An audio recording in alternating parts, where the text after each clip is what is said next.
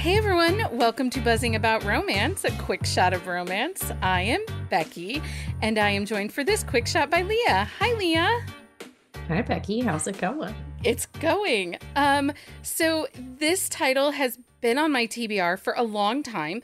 This author is actually a listener. I connected with her over on the TikTok. The TikTok? And she teased this book as she was writing it. So I do want to say that this is only the second book she's written. And she was teasing this title and she's like, he's a grumpy movie star. And I'm like, I like a grumpy guy, but he's not a movie star. The movie star. I mean, they work in film. His brother is the movie star. His brother is the movie star, but his brother wasn't that grumpy. Well, he might have been grumpy in his book. We don't know. No, I did. I read the first book. His book. Oh, did you? I did. I didn't think he was that grumpy. I pulled a Becky. I just read book 2. I'm so proud of you. Yeah, I do need to go back and read book 1 because I really like that couple, but I haven't yet. But I will say, like, if this is her second book, it is, yeah. You would never know. Like, It is well written, it is well structured, it is well edited. You would not know going into this book it was her sophomore because there was no slump. No slump. I mean, granted, again, I didn't read book 1, so maybe book 1 was like fantabulous and this one was just amazing. And so maybe it did slump, but it didn't slump as I don't think it did. The first book that I read. So on this episode of A Quick Shot of Romance, we are reading Done and Done by Leonor Soliz. Yes. And I asked her specifically. I was going to say, side note, she sent us an audio message of how to pronounce her name. I did. Well, I sent her a message and I said, can you please send me a voice memo? Because it's really important to me that if I can, I want to make sure I'm getting names right. Yeah. So we will link the synopsis of this book in our on-the-shelf show notes at buzzingaboutromance.com. Give us all the breakdowns, Leah. Okay, so this book was released April 17th, 2023. The tropes are enemies to lovers, one night stand, close proximity, real-bodied heroine. It is a grumpy sunshine. They are coworkers. It is from the Hollywood Love series. This is book 2. It is a series of standalones. I read it on its own. It stood very well on its own. Like, you do not have to read book 1. It is third person multi, and the put out percentage is 23%. But I will caveat that with saying that there does seem to be a bit of a slow burn to that 23%. There is, and then after the pop, it doesn't pop for a while. So It's kind of like that backwards slow burn where they do the dirty and then like the relationship builds from there. But it works really well, and I really love these characters. Third act breakup? Kind of. I didn't know how to answer this. Well, it's like they do the deed and then they're not together. So it's kind of like a third act come together, not a third act breakup. Yeah. Content warning, anxiety and depression. And I actually want to talk about this for a little bit because I felt like this was so incredibly well done.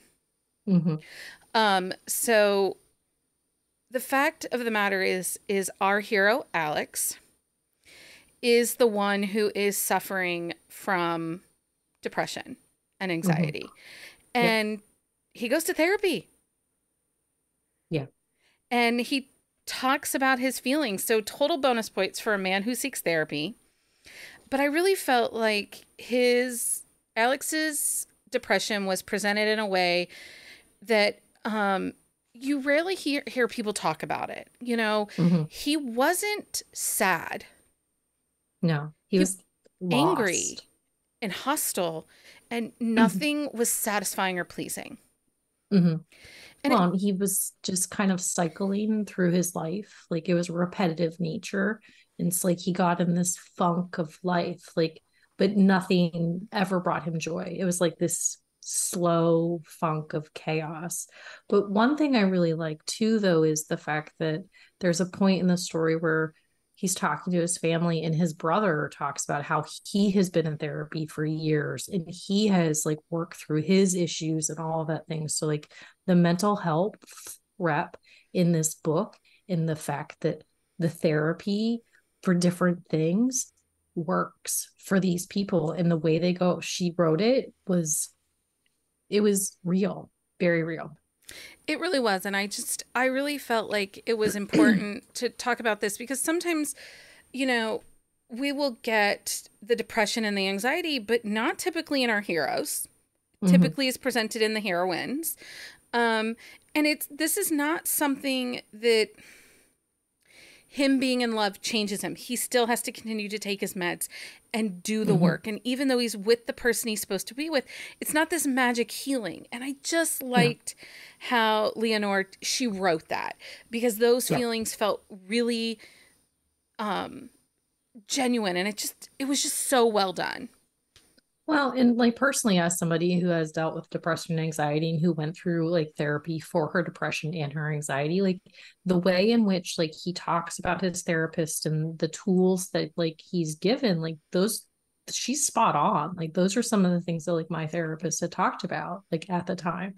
And so it's one of those things where like I was so happy she didn't shy away from the realness of it. Yeah. Because I feel like there are sometimes books where like they talk about it and it's a big part of the story, but it's almost glossed over.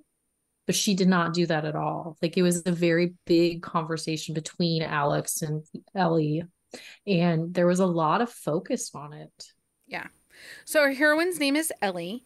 And another thing that is so incredibly well done. Like this is top tier representation for plus size, real bodied Mm-hmm. heroine. Yeah. I loved this so much.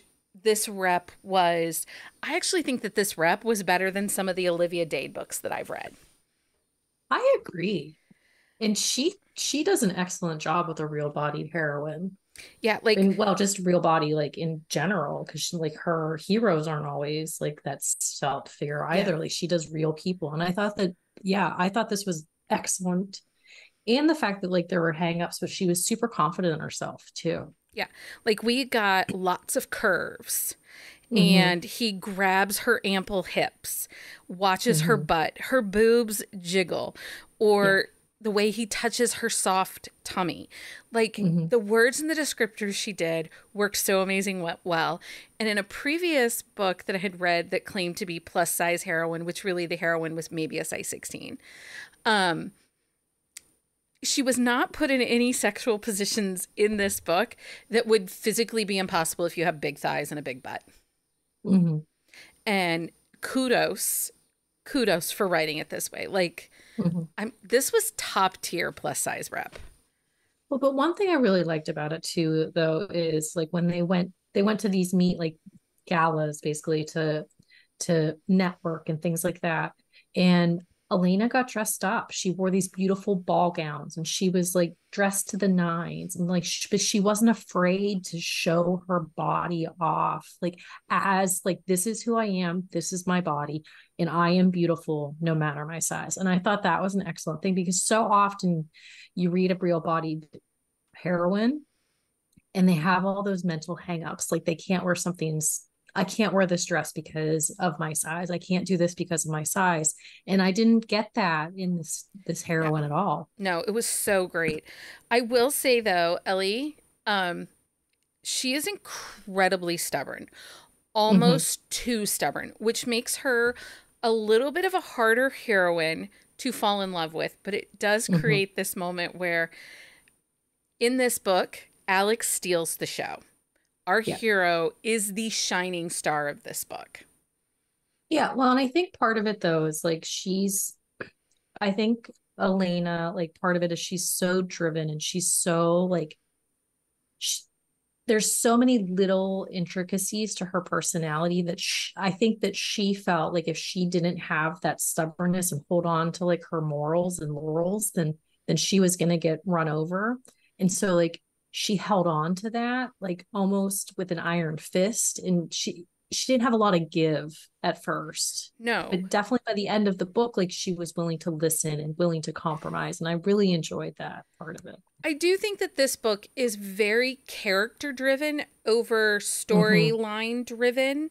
Yeah. Um, the most of this story is showing great character growth and development Mm-hmm. through the book versus this is point A, and now we need to get to point B. Like, but I liked Well, that. It felt different. it did. And the one thing though is she showed all that growth through the interactions with other characters too. So part of the company that his brother and Elena's best friend, so Liam and Anna, or Anna, I'm not sure how you pronounce that one, are starting this production company In Hollywood. but in Hollywood, but they've done interviews for like student interns, like young adults doing these internships. And there's so many interactions with these kids, and the fact that like Elena and Alex stand up for these kids when they need to. And there are moments that are really profound in the way they stand up for these kids. And I think, and that's part of it too, is there's so many interactions with different people in this book where you really see the growth and the development of their personalities and the changes they go through because of the people that are around them. Yeah. So our hero, we said this is a grumpy sunshine, and he is a grump, but he is a grump outside of his depression and anxiety. He is just like, honestly, as I read this book, I'm like, dude's like a little black rain cloud. He's just, well, and there's a moment where they're at his parents' house. Like Liam has come home to talk to Alex, and like his parents are like, we didn't realize it at like that this was a thing because like your personality didn't change. Like you're just kind of in a funk. So like they're like, if we had realized something, like we would have said something, whether or not it would have mattered, who knows? But like, yeah, he was still that grumpy person before that. right. So it was like a subtle change. So we said this is enemies to lovers, and obviously, okay, so just real quick, guys, like as the storyline, they're trying to build this production company and secure funding and investors and stuff like that. But really, because the characters are so dynamic in this book, like everything I want to talk about is character driven and not storyline driven. But I think that this book, it really worked. Like the storyline was almost the second act of this book. Like the characters were the shining star and shining moment of this book. And I like that so much. Like this, in that sense, like they could have been doing anything. Like they could have went anywhere. It felt But the really way that these characters were written was just so good. And I felt like this story felt fresh. It didn't feel just like any old contemporary romance. There was a freshness to her points of view and how she handled things and the things that are talked about. And one of the things that I thought was really well done was the enemies to lovers aspect. Because it really came down to, I'm attracted to you, but I don't want to be with you. Also, why are you so annoying? Yeah. That sums up their enemies to lovers movement. Yeah. Well, and the thing is, like, they fight and they bicker, and it's like they want to get along, but like all these little, like, they find the one like pet peeve about the other one and like pick at it. Yes. Because they don't want, like, it was supposed to be done and done. Yeah, like, that's like night. a recurring thing. One night, done and done. And so they don't want to go back. But this banter, if you like a heavy dialogue bantered book, read this book. The banter in this book was phenomenal. I loved it. I was engaged in it. I could have read 100 more pages of banter between the two of them. I could too, but just some of the dialogue too. Like, here's one. It says, yes, but now he defies our agreement and he dares be less of an ass and more like a grump who can be quite sweet, like a stern brunch daddy. And then there's some back from the other character. And then she's like, no problem. Not my kink either. I mostly care about the stern brunch part of it. Because don't call him daddy. Don't call him daddy. Okay, so one of the things that I thought was interesting is Alex is celibate. He has the one night stand and he's pretty much celibate until they come together, right? Ellie goes on a date. But nothing really happens. They just go on the date. Right? Yeah. But she goes on a She goes on a date after they've banged. Well, because it was a one night stand and they were not supposed to see each other again. I mean, the author did a good job. She didn't give us any details of this date. We don't really have any intricacies of the date. It just happened. But I just kind of liked that she did that to reinforce, because this is a pet peeve for you sometimes in romance, particularly with the second chance.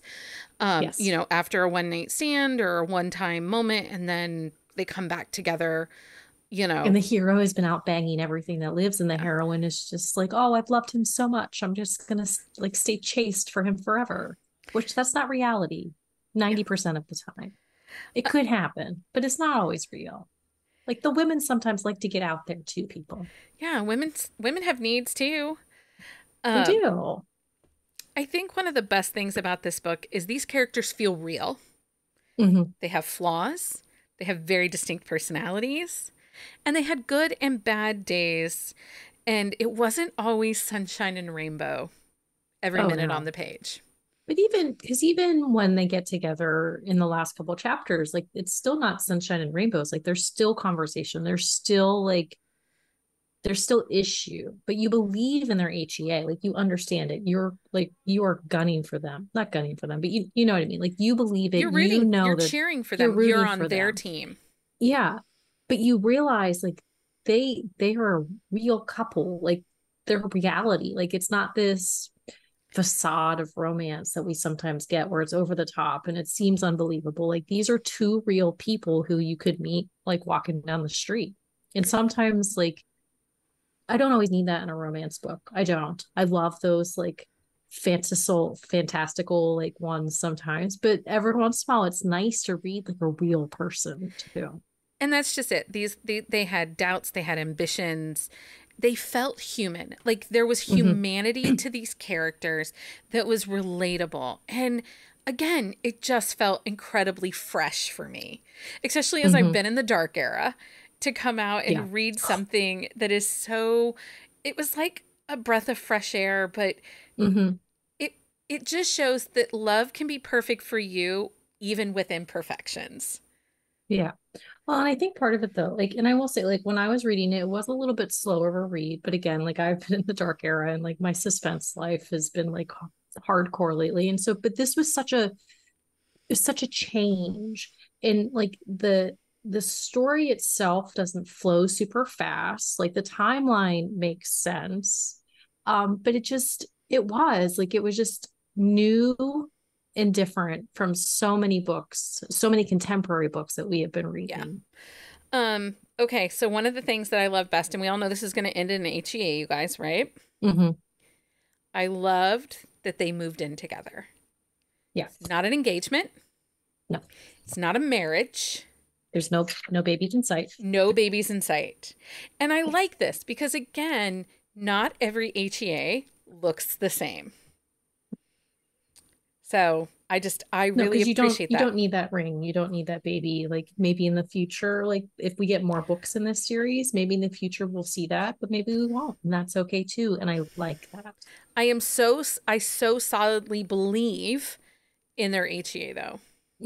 Like this isn't one where I need an epilogue 5 years down the road. I didn't need it. These people were meant to be together. They are better together than they are apart. Well, and I think the way that the story progressed, like you go through so much with them to get when they get together. Like them getting together was a process. It wasn't like this instant connection. It wasn't, I mean, they had kind of an instant connection, but it wasn't this like instant love, like we're going to move in like next week, which sometimes I need that. But this story, the way that it plays out, it's months for them, like from when they start working together until they move in. It is a long timeline of romance and growth and change and healing. Yeah. So it worked really well. I really liked it. So if you haven't read it, you should absolutely pick up Done and Done by Leonor Soliz, and it is available with your Kindle Unlimited subscription. So yes. Anyway, Leah, thanks so much for hanging out with me. Always. It's always a good time talking books. Until next time, everyone. Happy reading, everybody. Find us on Instagram at Buzzing About Romance or on Twitter at Buzzing Romance. If If you like the podcast, please leave a review. If you'd like to support us directly, join the Bookcase and Coffee Patreon and receive exclusive content only available to Patreon members. Check out bookcaseandcoffee.com for our on-the-shelf show notes.